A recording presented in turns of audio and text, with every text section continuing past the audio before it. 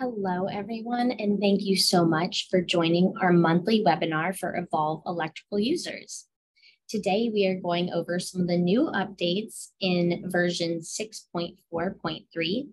We're going to talk a little bit about the upcoming Evolve Learning platform and, of course, answering your questions. So if at any time that you have a question, please submit it through the Q&A function, and we'll make sure to get to those at the end. And if we don't have time to answer your questions, we'll reach out after the webinar and follow up through an email. This webinar is being recorded, and we will forward the recording to all registrants. And you can always find recordings and more demos on our YouTube channel, so make sure you're following us over there. Thank you so much. And with that, I can pass it off to Alex Siebert, your customer success specialist. Awesome. Thanks, Marina. So I know that we've kind of gone over this with a couple meetings in the past, but I just wanted to share how to move licenses around overall. So let me know when my screen is sharing. It looks like it's loading.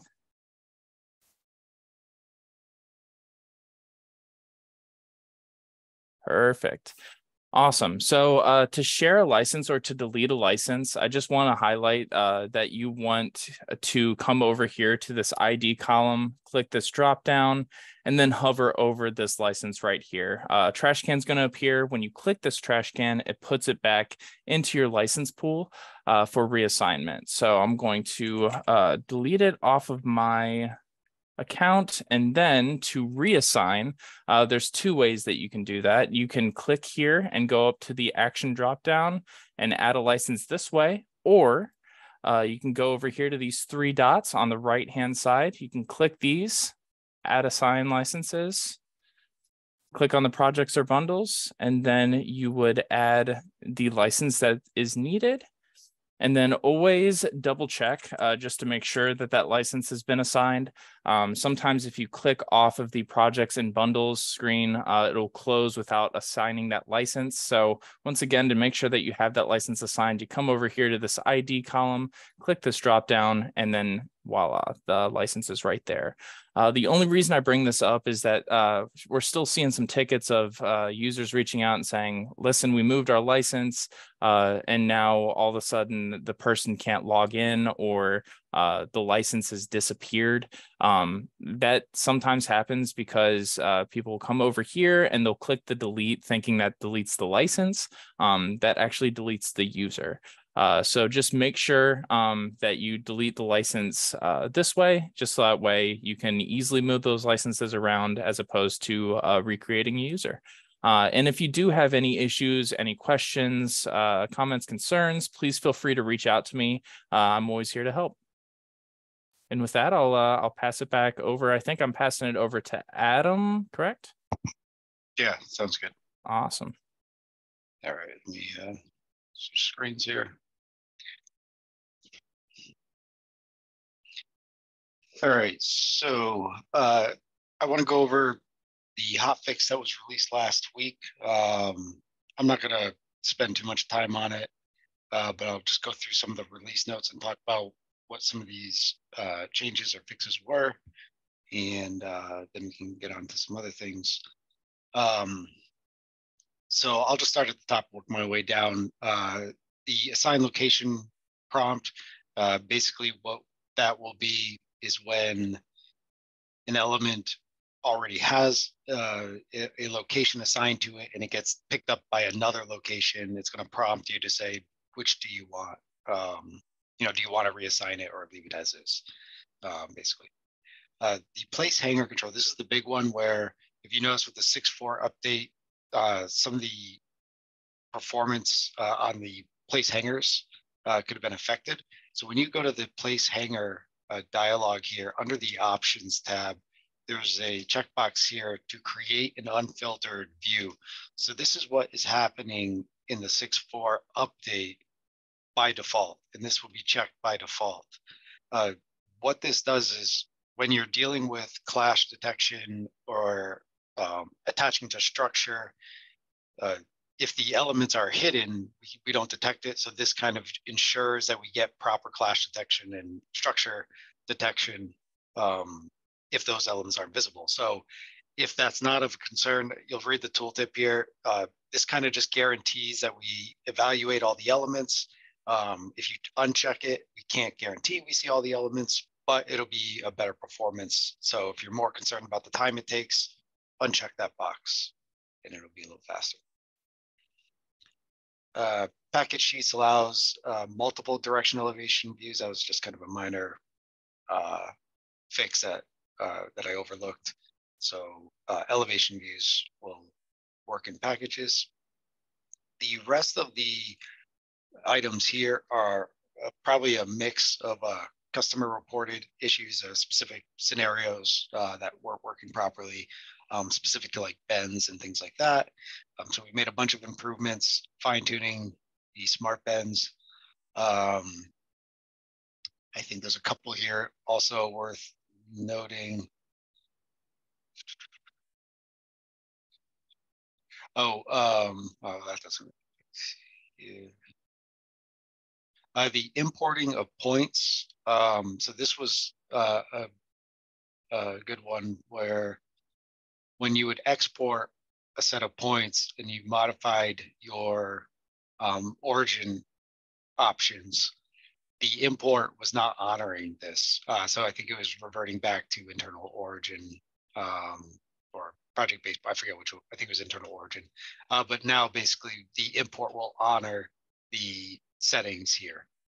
So you can export, you know, and import same values there.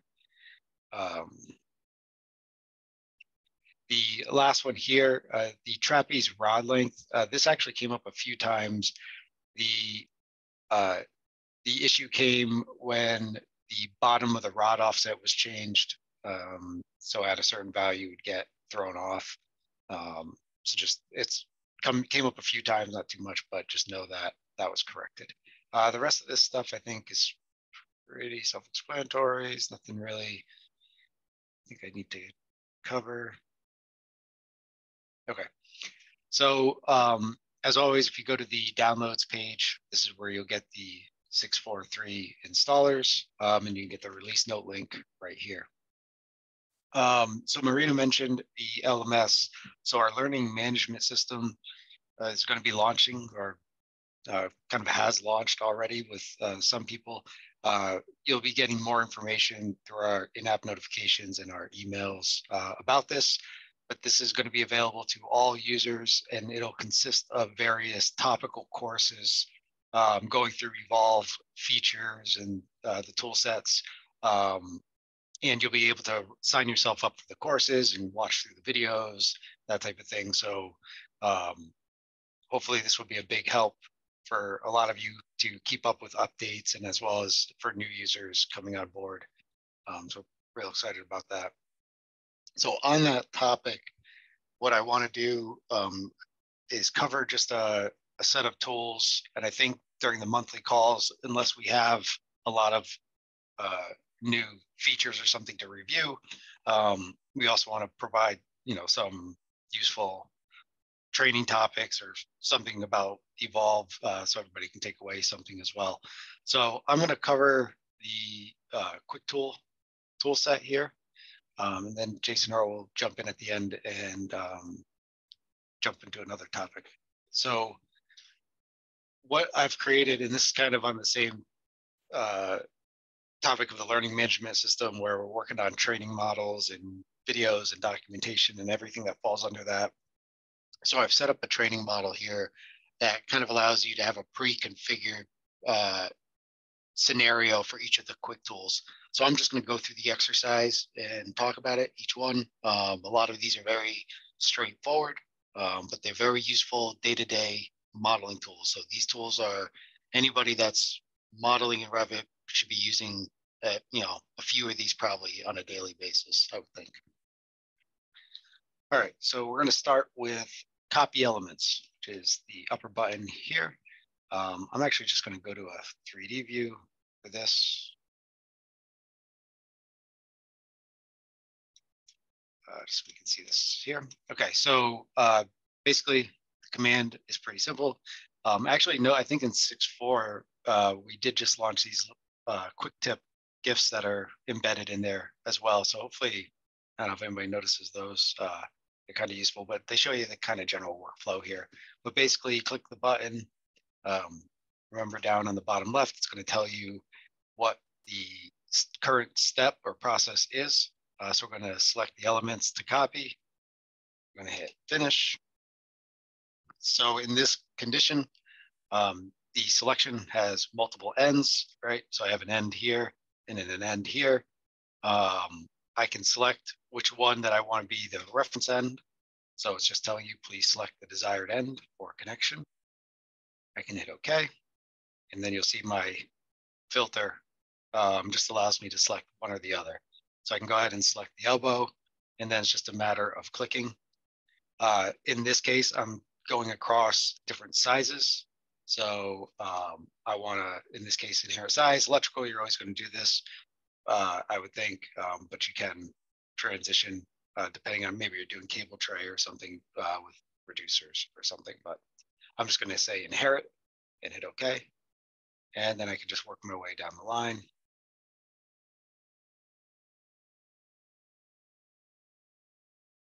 And copy the elements. Now, something to point out on the plan view, if you're new to Evolve and the bend families, we have the the extrusions on the end of the bends, the little green or blue squares.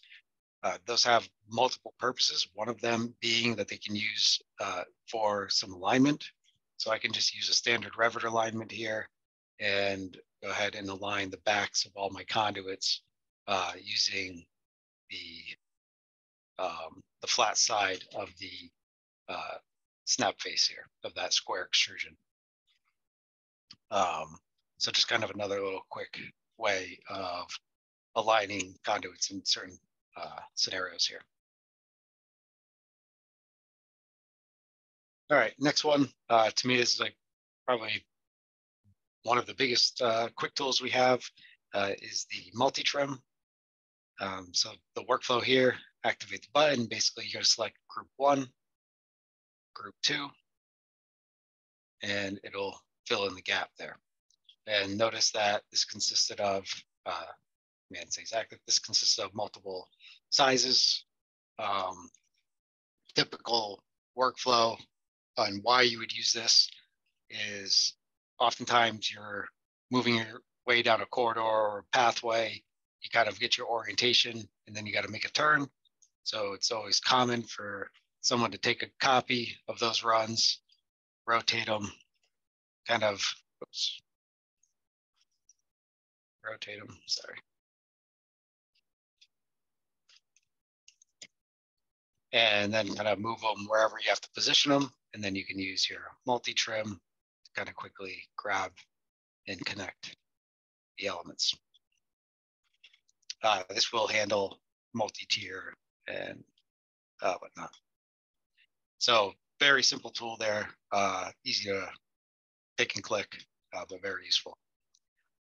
So connect elements, this is going to be another useful one for whatever reason. If things become disconnected or you're kind of moving things around and you're trying to just break apart the connections, this connect elements really helps bring them together.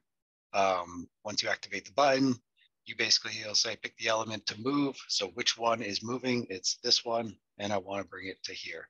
And then I can just keep going through the process. So oftentimes in Revit, depending on how much a run's been modeled, you can have these alignment issues where elevations are not quite aligned and you're trying to make connections and draw conduits to each other and they don't connect. This connect elements works really well for that. Remove elements, again, another really easy tool here. Basically can click the element between the elements between the selected elements will be what's deleted. So if I'm just selecting this easy example here, elbow to elbow, it's just deleting everything in the middle.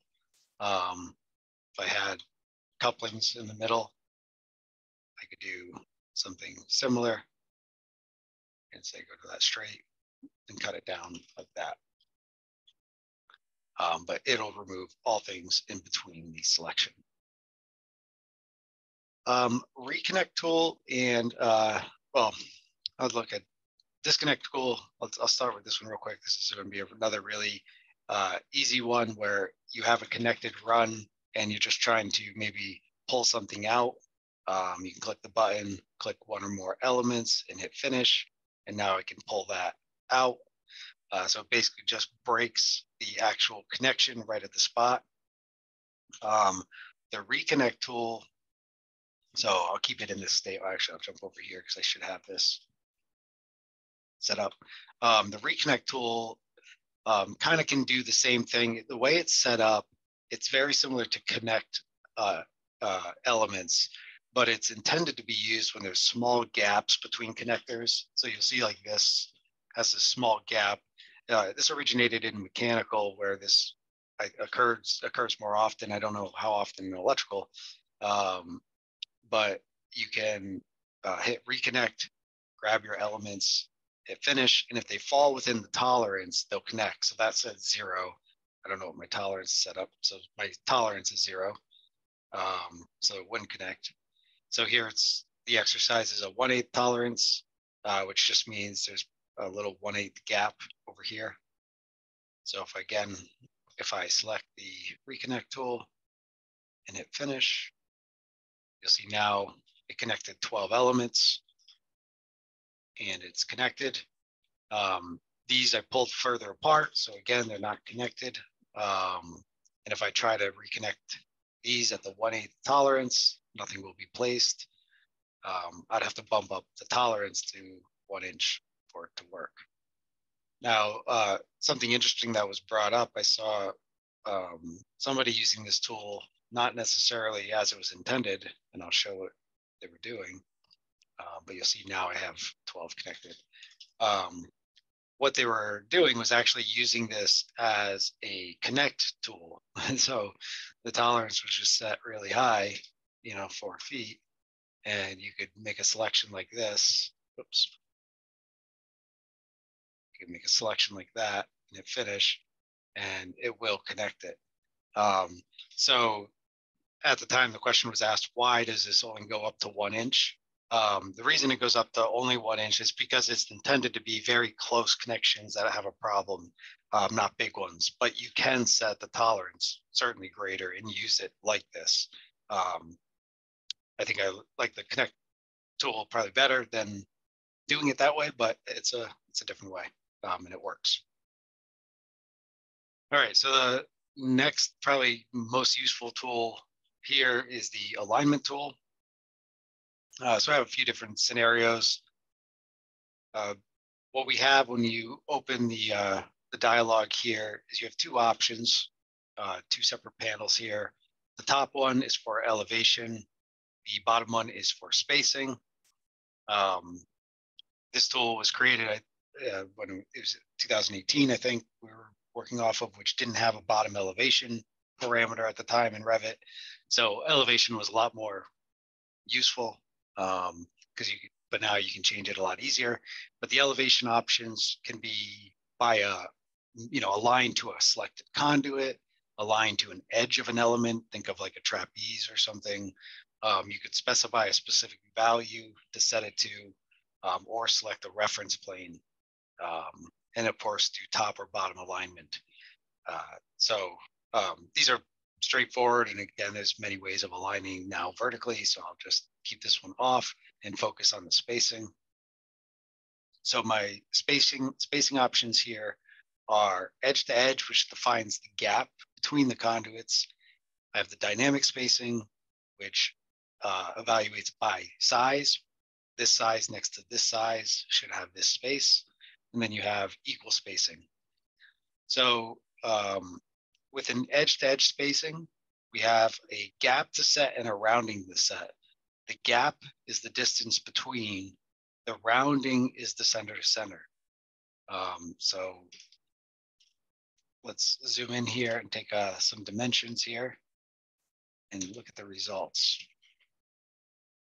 So I'm going to go ahead and do an edge-to-edge spacing. I'm going to zero this out and set a 2-inch gap. So the the workflow for this is you pick the stationary conduit. This is going to stay. These are going to all get moved. And you'll see it sets a 2-inch gap there. But the center to center there is 3:31 30 seconds. So if you're putting this into a pull box or actually wanting to give a measurement, I mean, that's just a 30-second, not a big deal, but it's not a nice round number. So if I wanted to set this to the nearest half, the process will be, it'll first set the 2-inch, then it's going to go to the nearest half. So the result should be 4.5 inches. So again, stationary, the other one, and I have that 4.5. So that 2-inch gap is a minimum gap, and the rounding will increase the center to center.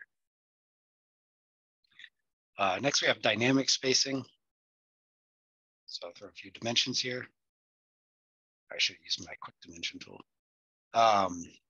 So the dynamic spacing works off this spacing chart, and it's just evaluating size to size.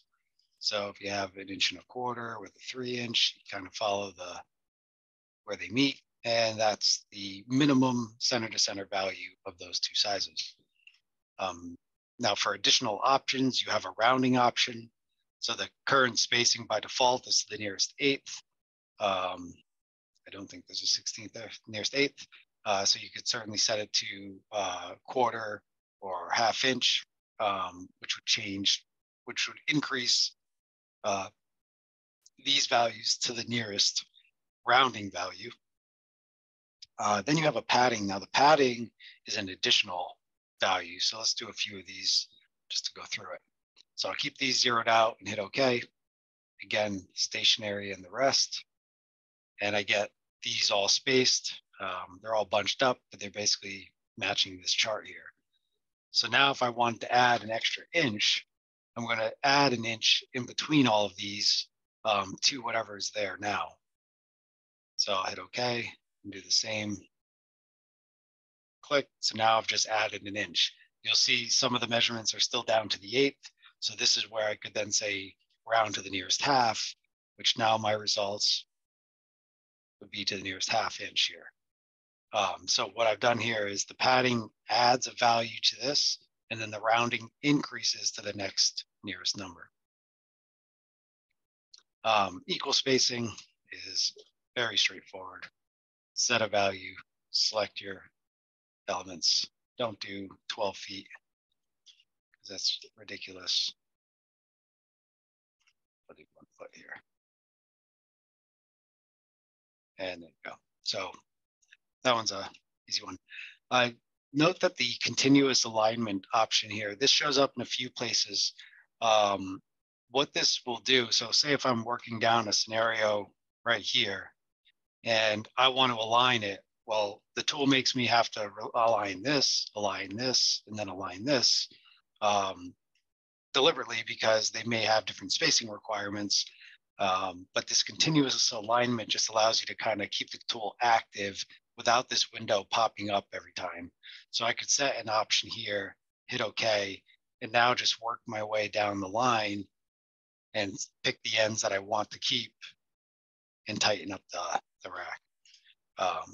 So if you're constantly changing the options there, then you would want the dialog to keep coming up. Otherwise, continuous alignment just sets it in continuous mode. The last couple tools here, actually, I have 4 tools here. I just jumping over to this panel here. The set work plane tool. So let me just go here. So this tool is essentially the same exact tool as the set work plane, show work plane from the architecture tab. The only difference is it just bypasses the first dialog and it just goes right to selecting a surface. So I can come right here and select that surface. It'll display the work plane right there. So that's what the show work plane does, shows or hides it. But the purpose of this tool is typically in 3D views or something when you're trying to do some type of dimensioning and it's shooting off or you have to change directions so I can change the planes that I'm on, and just try to quickly dimension some things here. That. So I can kind of change the direction of the dimension line by changing my work plane. So it's just again, it's a quick tool, just bypasses an extra click. That's what it does. Now the rotate tools, let me, so the XYZ rotates are rotating elements, like any element in a project like XYZ rotation. The set angle that's found under MEP rotate, this is the angle that it rotates at. These are really, again, easy tools, probably very common. Great tools to hotkey. So you can certainly just come around and click a button. But if you hotkey it, I don't know if I have my hotkey in there. No, I don't. There we go. Nope. But it's a great, I don't have my hotkey in there, but it's a great set of options to hotkey. This is actually, you'll see that I have a box family and a strut family. A common question for people new to Evolve are the fact that most of our families are conduit fittings. Conduit fittings allow you to rotate kind of any direction you want here. Certain other Revit categories have limitations to that. You know, I don't know if that's still the case with like 23 and 24, but we build our families still 4 years back. So we're just now getting into 21 with the families. But kind of give some context there. Now the MEP rotate tool is intended for connected elements. So it'd be like a conduit run, not cable tray because it doesn't rotate. But the idea here would be if I had this elbow and straight, I could select the MEP rotate, grab those two elements, click finish, and it will rotate at the connector point. So it's intended, you would have to have the entire group of elements selected. So again, if I wanted to spin these three elements around, I'd have to have all three. I can't just select the two here, right? So if I want to do MEP, I need to grab all three of those, and then I can, well, sorry, I meant to grab all four of those. Be this one, this, and that, and then I can spin it around that way and keep spinning it. The last tool here will be the set level. So I'll just go to the section view here. So this will do a few different things. So when I click the command and the dialog comes up, I basically can copy, move, or reassign. So copy is copy. So you just select the level you want to go to. You can specify the offset. When you hit OK, you select your elements, hit finish, and it copies up to the level. Move would be the same thing, except for moving. So same workflow, grab and move them. The last one would be reassign. So this would happen if you did a copy or something and your level was incorrect. So this is all set to level 2. Let's just say it was level 1 here. I could use the reassign tool and reassign it to level 2. And now my elements are all level 2. So hopefully that was not too quick going through the quick tools. But again, these are tools I think that are everyday use tools. Just check the, these are everyday tools for modeling, you know, general productivity tools. So hopefully everybody's finding use out of some of them, and I think we'll leave it there. So I will hand it over to Jason to take the next one. Thanks, Adam. Let me go ahead and share my screen here. All right, so today we're going to go over SmartBend multi-trim and go through a few different scenarios with that.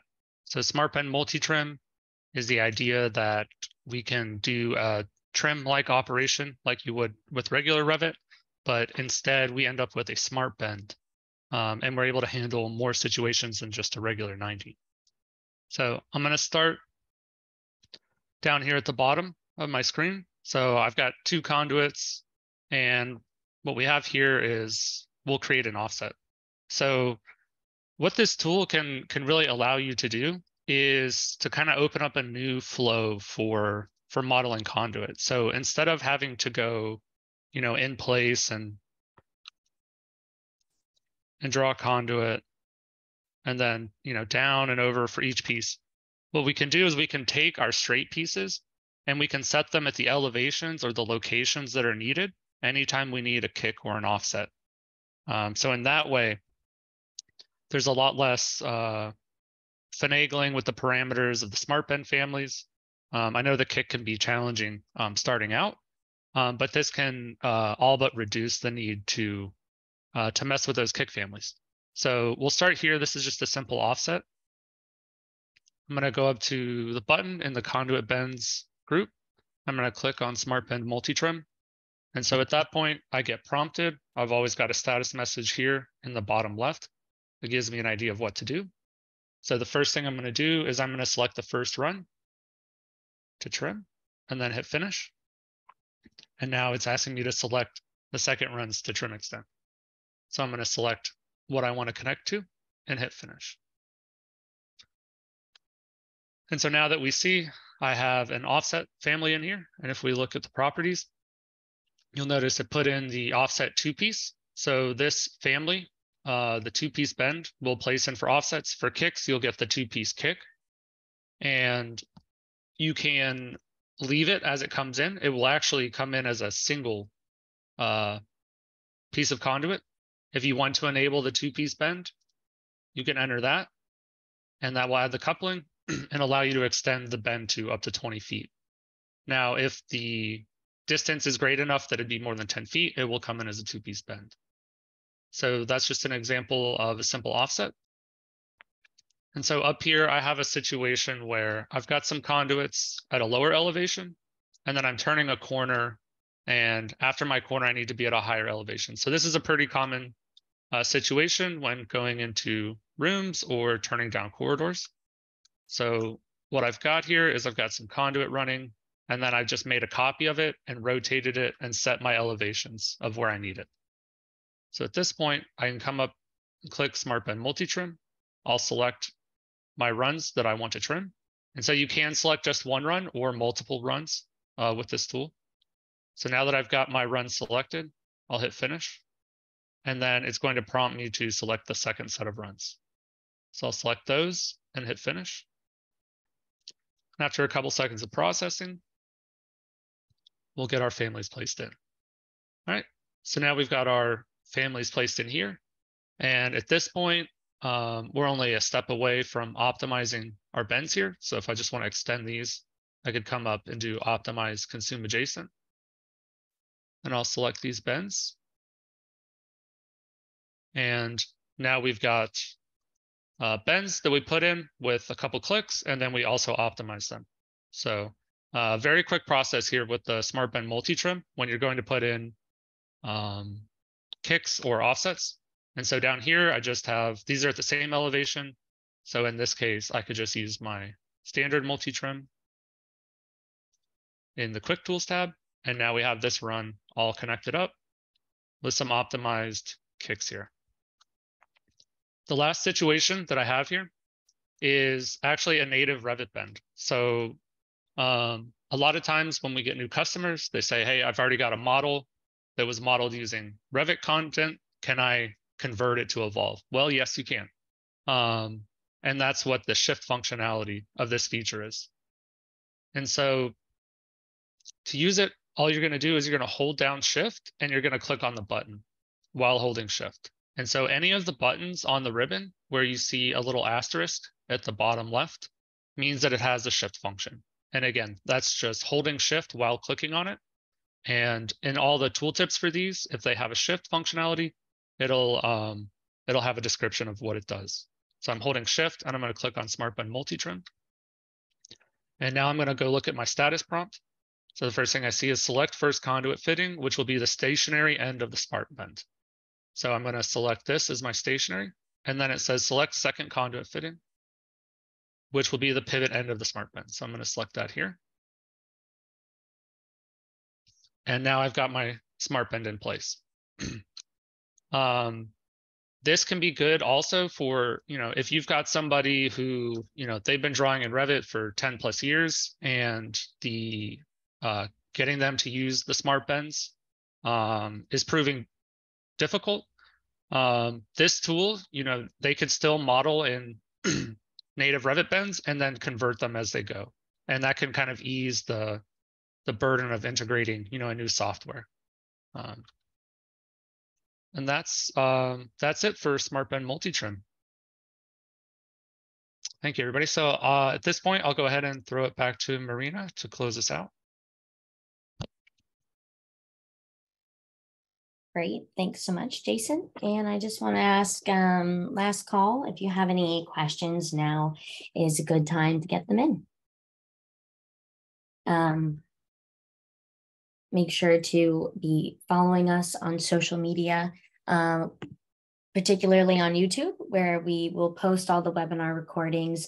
You can catch not only these ones, but all the other ones that we offer. And more demonstrations are available on that page as well. I see that someone has raised their hand.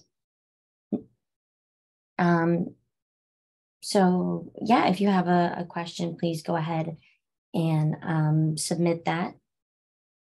But otherwise, Gary, we can reach out to you after the webinar.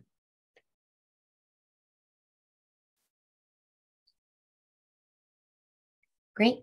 Well, thanks again, folks. And we appreciate you attending today. We'll be emailing out the recording. Thank you so much. And question just came in. Oh, wonderful. Okay, great. Yep. So this I'll go ahead and take that one. Thanks. Yeah. All right. So with the Smart Bend Multi-Trim, how do you adjust the bend angles that it uses? The bend angles that it uses will be, it'll match what was drawn previously with Revit. However, it will round it to a standard angle. So if you drew something like, let's say you drew an offset and a section view, and you drew it at like 38 degrees, right? When the offset comes in, it's going to be at 45 degrees. However, if you drew it at 45 degrees, or say 60, 30, 15, 22 and a half, your standard angles, it's going to come in at that angle.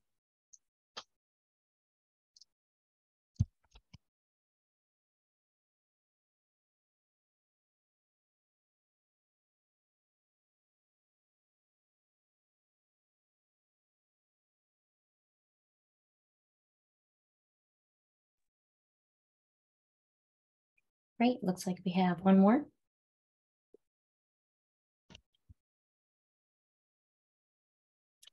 Let's see, are the models Revit files used in the demo available to download?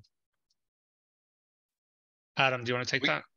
Yeah, we could, well, your model and the model I used, we could make that available. We could probably just provide a link to download those files with the webinar link when it goes out. Would that work, Marina? Yeah, absolutely. I'll make sure to connect you with this person's contact information, and we'll email that over. Mm-hmm. Fantastic. Thanks again, Adam, Jason, Alex, and the entire product and success team. And thanks to all the Evolve users for joining. We'll see you next month. Thanks, everyone.